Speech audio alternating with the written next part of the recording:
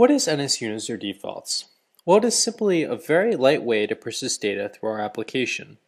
What kind of data, you might ask? Well, NSUserDefaults can hold objects that are or are wholly composed of property lists.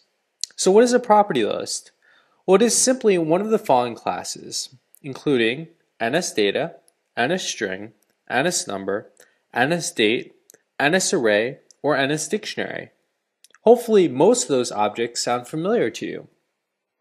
As you know, NSUserDefaults can also use properties, and it can store these properties such as floats, doubles, integers, bools, and URLs. As you can see, although this list includes a lot of the basic stuff, NSUserDefaults would certainly not be used to store videos, views, or more complex objects of the like. How does NSUserDefaults accomplish this? Well, you can think of NSUserDefaults as a gigantic dictionary where you can store and access values under various keys. When we want to store an object, you simply call the method setObjectForKey on an instance of our NSUserDefault, and when we want to retrieve an object, we use the method objectForKey. Okay, now that you know the general theory, let's apply this using NSUserDefaults dictionary as a tool to store our added planets.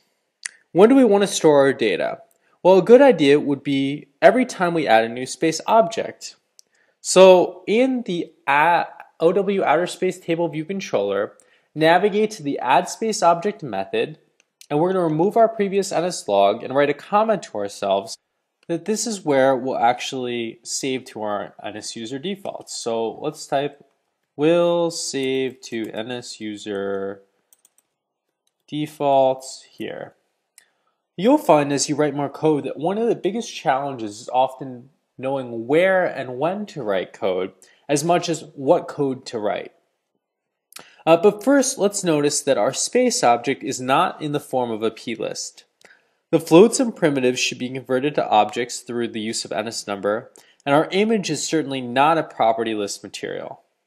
Our aim is to convert our planets into NSDictionaries and then add all of those to an array. Whenever we need to save an object, we'll remove the array from our NSUserDefaults or access it. We'll add our space object to it and then put the array back in or save it to NSUserDefaults.